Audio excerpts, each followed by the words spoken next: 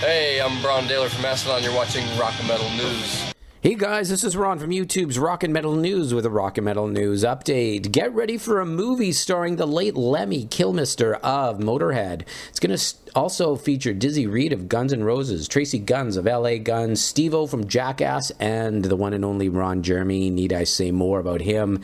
The movie is titled Sunset Society. Lemmy, who plays Ace, the head vampire, he's the mastermind of a secret organization in Hollywood. They are party central. There is some traitors in their midst, and the movie takes you through their ongoing battle as Lemmy also bites the necks of fearless people that and changes them into some vampires. So you can check out the trailer and the link in the description. It's going to be out on video on demand, DVD, and Blu-ray on July the 24th. So don't miss this one, all you metalheads.